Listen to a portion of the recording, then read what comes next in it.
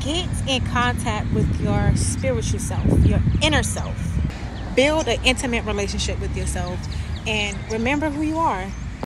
We spend so much time on social media tapping into others' energies and hearing about their problems and emotions and just tapping into how tragic the world is.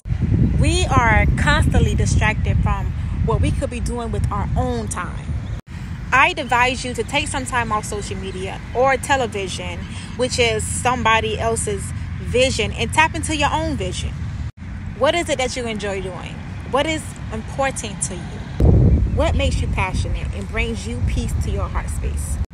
Sometimes you just have to pause and quiet your mind and figure this out for yourself and then take action. You have so much time, but your future is now. So tap into it. You are unstoppable and you have something to offer to this world in your own way. But let me remind you that this is not a race. Slow and steady always wins the race.